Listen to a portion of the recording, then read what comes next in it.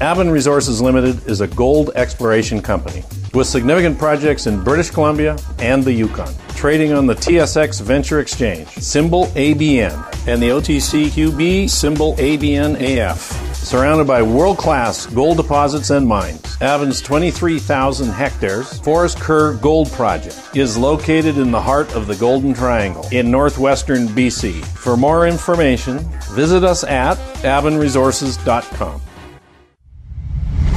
You're listening to HowStreet.com radio, available online at TalkDigitalNetwork.com. Welcome to HowStreet.com radio, the online source for market opinions. Here is Jim Goddard.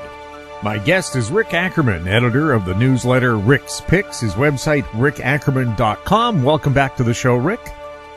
Always a pleasure, Jim. Thanks for inviting me on. Rick, the Dow has had a couple of pretty positive days. What's behind that? Psychosis, mass psychosis, extraordinary popular delusions, and the madness of crowds. The reason we had a 1,600-point rally in the Dow yesterday, all of it short covering, was that virtually every trader on the face of the earth came in thinking, what can I get short? So there was such bearish mentality, and that's the only place you could be after reading the weekend news. But the ostensible thing that the headline writers took as the reason for the rally was that we had 6 fewer deaths in Italy over the course of 24 hours. So that was just what the nut jobs who propagated this rally, just what they needed to essentially spring a trap on bears. And we got a short squeeze rally, and it's still got higher to go because as long as Apple's moving up, so is this entire market. And Apple's 266 now. It's going to go to 282.45. Please jot that number down because that's where it's going. It had a high of 271 today and 70 cents. Why is Apple hot? Are people trying to buy dips here like they did when the market was going up? No, it's all short covering. Apple is owned by some of the smartest, craftiest money on earth. And like Boeing, they're not going to let it simply die. So Boeing, they dropped the floor out of it and were scarfing up stock at $89 a share. They doubled it. They ran it to 180 in the space of less than 2 weeks. So with Apple, even though I just gave you a pretty bullish target up there at 282, I think Apple will trade under $100 before it's over, maybe way under 100. They've got some really serious problems. Namely, their entire assembly is in Asia and China, and we've got a recession which is bound to take a big whack out of all of their ridiculously overpriced hardware. So iPhone sales, it's very easy for the average iPhone owner to say, instead of getting the new thing every 2 years, which at this point is just a phone with marginally improved a camera, to say, well, I'll keep it for 4 or 5, 6, 7, 8 years. So that's going to happen, and it certainly hasn't been factored into Apple stock. Now, there was just a little bit of good news about the coronavirus. What if it perks up someplace else and those numbers in Italy don't mean anything? Well, I think if there were news tomorrow that there were no more deaths and no more spreading of contagion anywhere in the world, it wouldn't much impact what's already in the pipeline economically. You know, you've had such enormous disruptions in the way pretty much everybody does business that's going to continue. And if you take as a category of business those businesses where at some point at sales, point of sale or whatever, that people gather, there are going to be problems, because whether the virus is tamed or not, there are already behavioral changes that are unpredictable. The market, with this huge rally, this short squeeze, is purporting to predict that everything will be all right, but it's much more predictable that everything won't be all right, and that, as the Wall Street Journal asked yesterday in a headline, when will you feel safe in a crowd of 20,000 people? So we've got to consider the economic impact of all things entertainment and travel, and that's a big segment of an economy that's all about consumer spending. When you take travel and entertainment out, that's such a big piece that it's hard to see this market with this ridiculous 20% correction off the all-time highs as of the peak of today's short squeeze. So whatever they're taking as good news may be good news in that few of us will be dying for a little while, but even there, we could get whacked again because there's a pretty good case that we're not, with everybody sequestered, when they come out of sequestration, they're only going to be vulnerable when the virus comes around for a second pass. So I hate to sound pessimistic, but that's kind of the way it is. Well, just looking at the stories National Geographic did about the Spanish flu pandemic 100 years ago, almost to the day, that yes, cities were locked down, and then when people came out, some cities had a spike that was just as high as the original one. We may see that really, but the stock market doesn't much seem to care. It's got this occasion to short squeeze because there were those 6 fewer deaths in Italy over the last 24 hours. So, but we are so far from being out of the woods that it's tragic and laughable that we're getting this reaction here. It's kind of a suck-in rally. We'll have more with Rick Ackerman right after this. Engineer Gold Mines is focused on the exploration and development of the historic high-grade Engineer Gold Mine situated 32 kilometers southwest of Atlin, British Columbia. Engineer Gold Mines is fully permitted for surface and underground exploration with the drill program now underway. Engineer Gold Mines Limited trades on the TSX Venture Exchange, symbol EAU. For more information, please visit us at engineergoldmines.com. Cypress Development Corp. is developing a world-class lithium resource in the heart of Clayton Valley, Nevada. The size of the resource makes the Clayton Valley project a premier asset with the potential to impact the future of lithium supply. Cypress Development Corp. trades on the TSX Venture Exchange, symbol CYP, the OTCQB, symbol CYDVF, and on Frankfurt, symbol C1Z1. For more information, please visit our website, cypressdevelopmentcorp.com. Welcome back. We're speaking with Rick Ackerman. Rick, what's gold doing? It's doing nicely. The June COMEX contract currently at $16.93. It's come down actually kind of hard from an overnight high at $17.42, but I'm using, I believe it's an $18.51 target for June COMEX, and I think it's finally starting to reflect the reality of all this stimulus we're getting. Based on money that comes from helicopters, from thin air, from the trees, whichever metaphor you want to use. So gold is finally starting to react, even if the mining company segment is a little bit moribund still. They're going to come around too because, for one, the margins of these mining companies are exploding. All of their energy costs are decreasing hugely. And it's going to be a lot less expensive for them to get gold out of the ground. But then on the other side of it, you have gold as a store of wealth and all the other things that we've had as reasons to hold gold over centuries and millennia.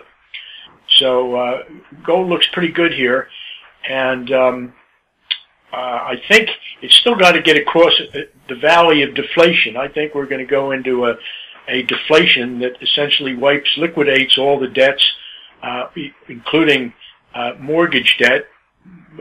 We've talked about this before. I think all mortgages will come to be written as lease agreements. But I think we're going to have a deflation. But after all these years, I'm finally convinced that it will be followed by a hyperinflation. If we hit hyperinflation, is gold a protection?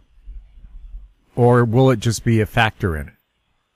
Gold will do just fine. I think in deflation or inflation, I think gold will work out as a store of value. in any kind of weather, I think that gold will hold its purchasing power in comparison to virtually any other asset. And, I've always been skeptical of these forecasts of gold 5,000 or 10,000, but I'd have to say at this point there may be a chance of that when the government gets to the point of essentially monetizing all the stimulus that's being done now. And if we get that stimulus up into the $20 trillion range, we're really on that slippery slope. The government will have to cap interest rates in order to avoid the fatal burden of debt that would happen if interest rates were allowed to rise. So that's going to separate treasuries from true market prices, and it means that the Fed will be the only buyer of treasuries. And at that point, yes, I think we'll be on the ramp to hyperinflation. But again, I think it's going to follow a deflationary depression. We'll have more with Rick Ackerman right after this. Media recognition from Bloomberg, Reuters, recycling trade publications, patented process for 100% recovery of critical metals, including cobalt, lithium, nickel, manganese, aluminum. American Manganese is focused on recycling lithium-ion batteries for electric vehicles. American Manganese trades on the TSX Venture, AMY, the US, AMYZF, and Frankfurt 2AM. For more information, visit AmericanManganeseInc.com or phone me, Larry Ray, at 778-574-4444. Don't miss out. Stay informed. Receive the HowStreet.com weekly recap with thought-provoking podcasts, radio, and articles delivered to your inbox. Sign up for the HowStreet.com weekly recap on our homepage at HowStreet.com. Welcome back. We're speaking with Rick Ackerman. Rick, do you think they will drive interest rates into negative territory in North America? No, that's impossible, and it's ineffectual, as Europe has proven. What's the point of it? If interest rates are negative, do you really think you're going to stimulate consumption? The money velocity has collapsed here, and that's one reason why stimulus itself doesn't have a prayer of working. Even the $2 trillion, whatever the sum is that's being mailed out in the form of checks to so many Americans, they're not going to go out and buy Cadillacs with that. And I think the longer that it sits in their accounts, number one, because there's really nothing we can spend it on these days, and number two, because a lot of people will be putting it away for a rainy day.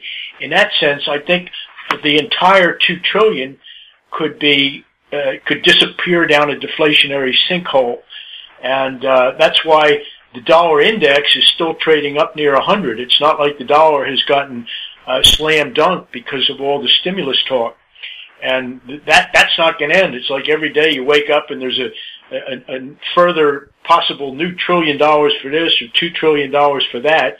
But relative to I calculate an asset base of $88 trillion, the total value of the stocks Americans hold and the real estate, and so at the March 23rd low, we had a reduction in that asset value of about $15 trillion. So stocks alone are more than an offset to whatever stimulus they're doing, and that's why I think we're on a deflationary course before we get to hyperinflation. Should companies that look like they're going to be failing be bailed out this time around? No, I don't think we can afford to do much bailing. I mean, in the first place, you ask, bailing with what?